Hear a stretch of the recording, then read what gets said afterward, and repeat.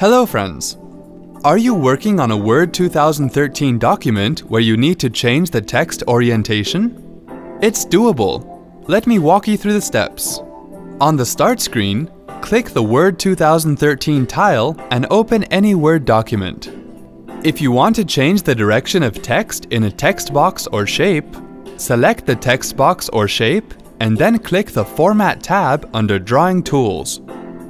Now click the arrow near Text Direction and select the orientation that you want. The text gets rotated.